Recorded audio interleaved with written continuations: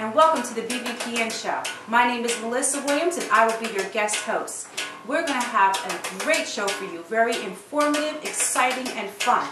We're going to have dancers, singers, celebrities, celebrities, rappers, producers, artists, entrepreneurs, and much, much more. So just sit back and enjoy the show. Tommy, I want to change gears here. We've spoken about your sister. Now I want to know about Tommy.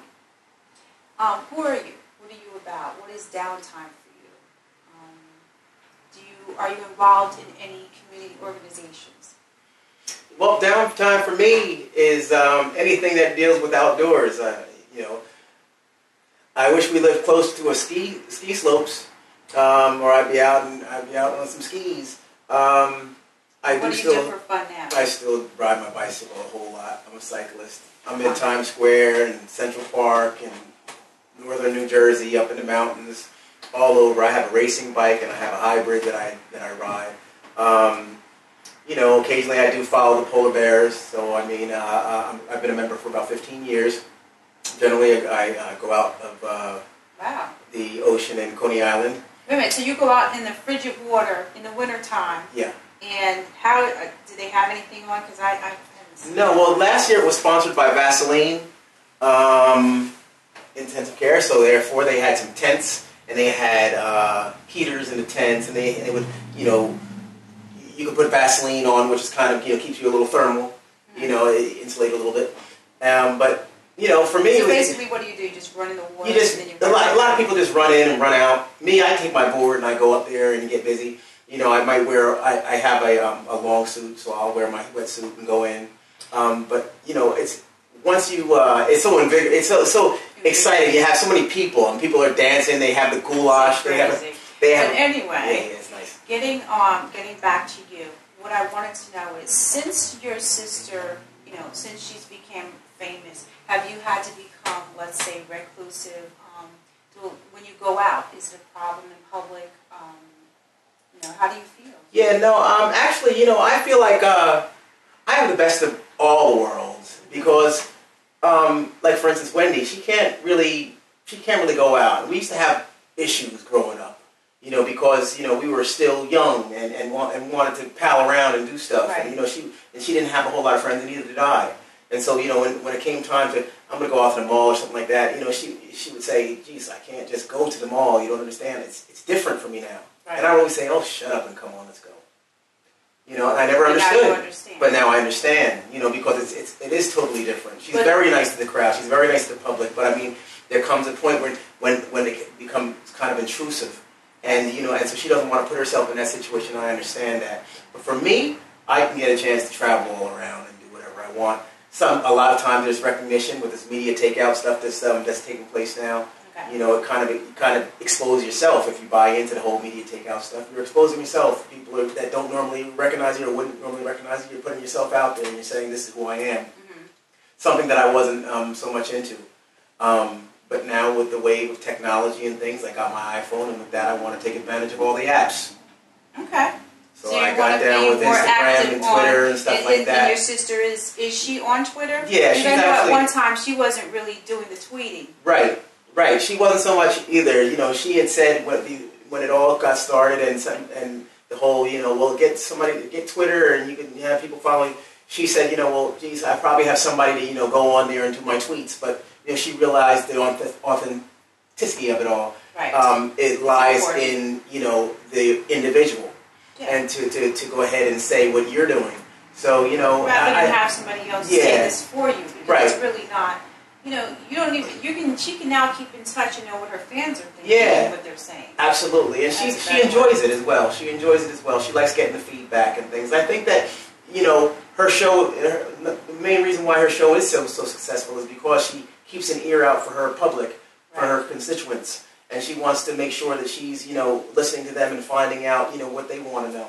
Now, like I said, I wanted to know more about you yourself. And because I know, you know, sometimes when you have a family member, let's say the Eddie Murphy, Charlie Murphy, you know, it's a situation where your life is completely affected.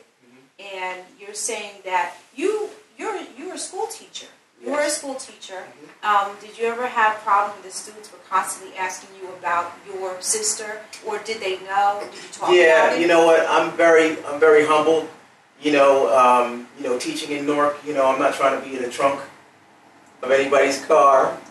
So, you know, therefore I don't try to live. So you live a very regular life. I lead a very regular life. You know, if I was to be that celebrity's brother, you know, I don't think not only would it not be safe for me, but it also would be, it wouldn't be my life anymore. Right. It would be the life of everybody else's.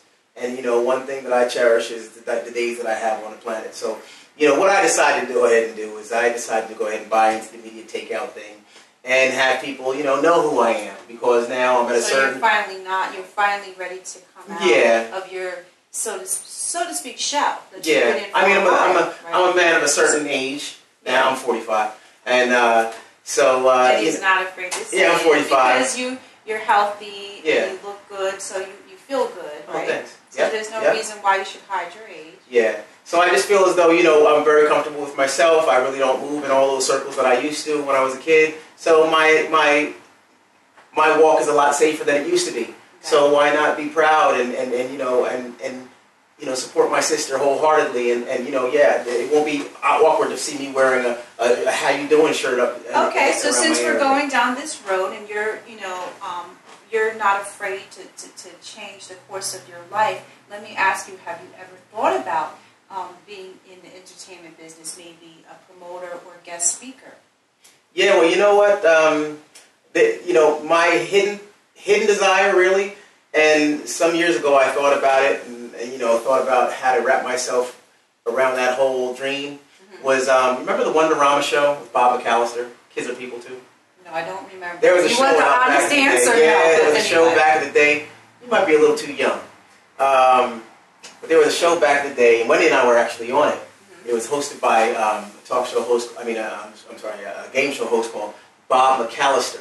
Okay. And Bob McAllister used to have kids come on the show, and they used to run back and forth and do different obstacles, pop balloons, and have to run back and put stuff somewhere. You know, they had a big counter, and everybody was there, and you had to open up this stuff, and or a little can, and if the snake pops out, you're a loser. If you pull out a big rose, you're a winner. Like Zoom, so I mean, like Zoom, right? Yes. Zoom, electric company. Yes. Okay. That's me. Okay. You know, motivating the kids, talking about health, talking about eating right.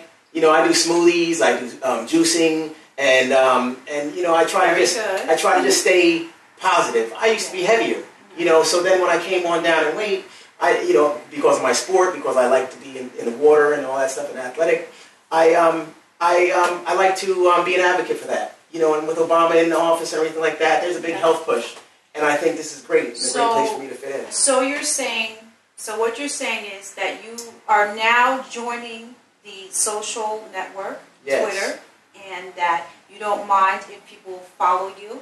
No. So we will be able to find out some contact information. I would like to encourage people to follow me, because what I'm trying to do now, Melissa, is I'm trying to beef up my followers so that at some given point I can determine what I want to do to provide a service for those people, or people maybe in that camp of followers. You know, so for instance, I like making smoothies.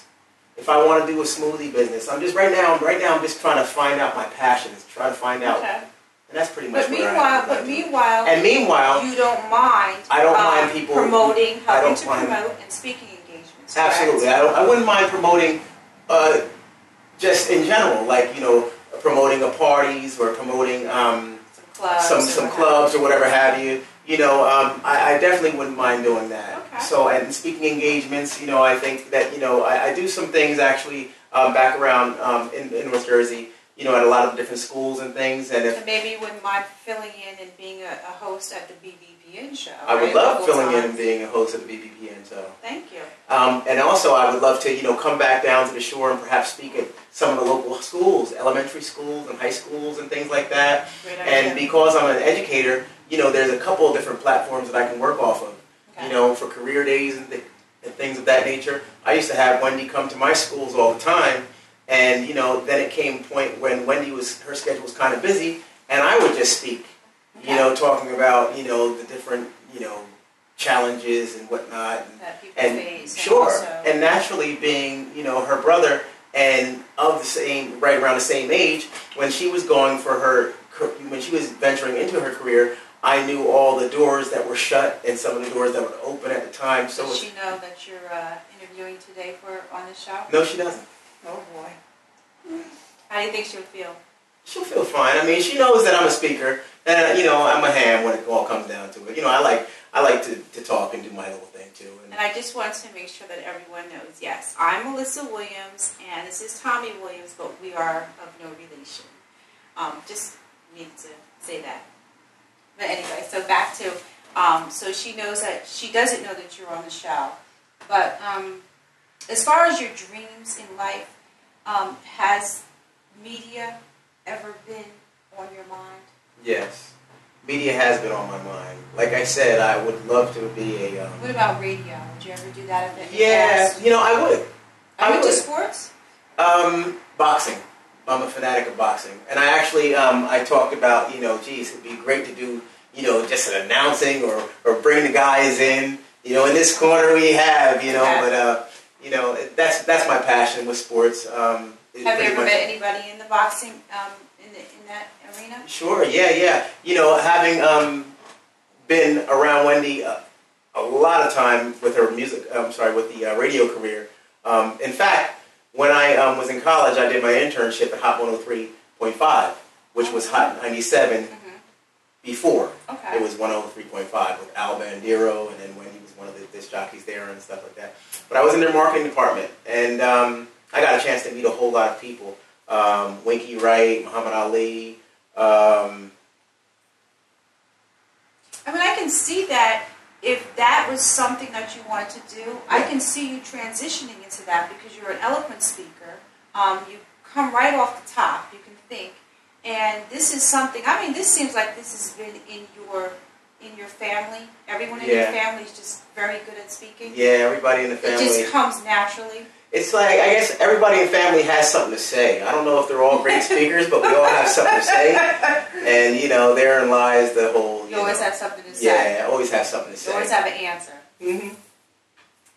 Well, okay. With your parents, did you ever have problems where you were always, always had to come back? Did you know when to stop? No, I didn't. I didn't know when to stop. But my father would always, he would know how to make me stop. But Wendy was the real outspoken and kind of rude one. Myself, I was always the calculating and the thoughtful one. I always wanted to make sure that feelings weren't hurt and nobody's toes were being mashed up on. But Wendy, not so much. Do you find yourself being the protector, even still now? Yes. All the time. As a matter of fact, I had gone by Wendy's house a couple of days ago, or last week when I went by to have her to see my car. She was rude, and I'll be honest, I wasn't happy. So I texted her, and I said, "Well, what's going on with you? What you was text her, you didn't call? Yeah, I text that, because it just it was easier. Yeah, and I know how when Wendy and I get on the phone, it doesn't work out, because I might be a little too aggressive, and then be honest, who's usually the winner? Do you ever back down? I back down all the time. Because she does, how she does the fake crying stuff or the whole tearing thing on television? She does that all the time. And she's very emotional. And she's very heartfelt. So, when I'm really hurting her with words or whatever have you, they're really cutting her. And a lot of times that I'll look at her strength and things, and she just seems so strong that I pull out everything I have when I go at her. And, then I realize that, geez, I really shouldn't have done that. She's just as soft as a piece of cotton. Wait a minute, you're younger. You're the youngest. You're the youngest. Okay. But you're the meanest, though. I'm just the one who's I think, I calculated. So you know what, Wendy hurts my feelings all the time. So that's just you guys being. And you know what? And you have a real relationship, just like anybody else. Absolutely. Would have a real relationship. Oh yeah, yeah. With their brother and sister. Oh, we're back and forth all the time. Yeah. Yeah. I mean, there's times I haven't spoken to my brother for months because we had a fight, and I won't talk to him. Yeah. And it's a fight to the death. Yeah. You know? Just like when we were teenagers. So you guys still have that same. And did your mom ever, try to patch things up and say, you guys knock it off? No, well, they never actually got in the way of our arguments and stuff like that because they were never vocal. They were always just like you could feel the tension in a room because we're both bubbly people, and especially myself. Wendy. But you're very overt. I mean, you guys are. You don't. I don't think you've ever held back, huh? Yeah, no, I never held back, and nor has Wendy. So that's why when there's two of us, when we're in the room, it's just it'll just swell up with the tension, the room. And my parents, they knew that we'd equalize it at some point because they know that we both don't have friends. Right. So that we have each other. So that those two big dummies, they're gonna need each other at some point. So they'll work it out. Watch. And you and I have managed to, and most people don't know, we've been friends since what, 20 years? Maybe it's because we don't see each other. Yeah. We don't talk that often. It's mostly texting. But thank God for the social network. How can, what I wanted to know is, how can people get a hold of you in order if they want to hire you for promotionals, or if they want to hire you for speaking engagements? Are you on Twitter? Are you on Facebook? Are you on Instagram? Well, yes. Can you give out that information? Absolutely, Melissa. My Instagram information is Tommy's100. You can find me at Tommy's100 for Instagram. Okay. And for Twitter, you can find me at Tommy Williams US. Okay, so again, Twitter information. I'm sorry, I'm brand new to this. Well, not so. He's just learning. And what about Facebook? Are you on Facebook as Tommy Williams? And then Facebook, I'm Tommy Williams USA. But what you are planning on learning how to use it, as is a lot of people right now. This is all new for many people. I think the kids, the high school kids and what have you,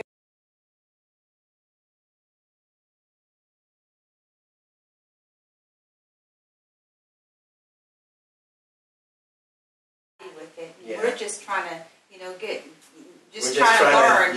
We're just trying and also with these new phones, the iPhones and the smartphones, you don't have a choice. But it's easier, so you can just kind of upload pictures or what have you. But you're going to start being more public now. Yeah. And you want people to follow you on Twitter. Absolutely. Instagram. I really want the people to follow, and I realize you also have to maintain and keep things updated. So, I'm learning that as I go along. I still have summertime pictures, and I think the last picture I took maybe was a couple of weeks ago. Mm-hmm. But I have to really try to, stay up on top of managing. Be consistent. Sure. Because this is something that myself on Facebook, a lot of us, we're on there every day tweeting, and this is something you do when you wake up in the morning. It's probably like after you brush your teeth. The next thing you do is you tweet, right? Yeah, yeah. You take a picture of yourself. So everything is still so fresh, and I'm just trying to make sure. I had said, it's Tommy's100 is the Instagram, and the Twitter is Tommy Williams US. Okay.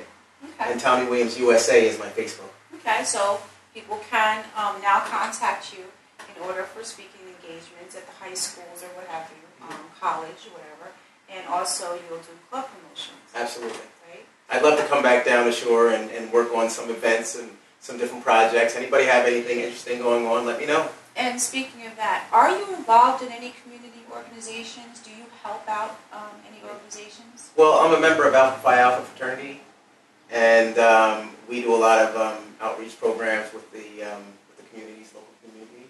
Specifically, anything specific? Yes, we do a. Do they have scholarship programs? Yes, we do scholarship programs. Actually, definitely now, that the spring is coming, we do a lot of scholarships.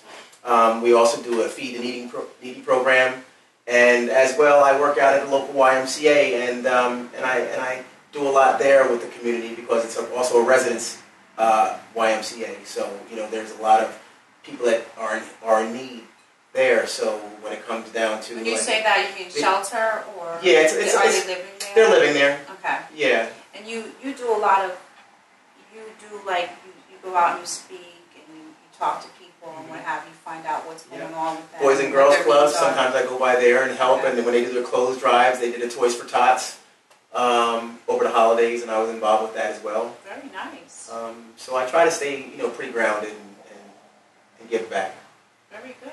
So Tommy, I would love to thank you for coming on the show, taking out the time from your busy schedule. Well, thank you so much for having me on the BBPN show. Greatly appreciate it. It was definitely worth the ride down, and look forward to coming back down. Hopefully you'll have me again.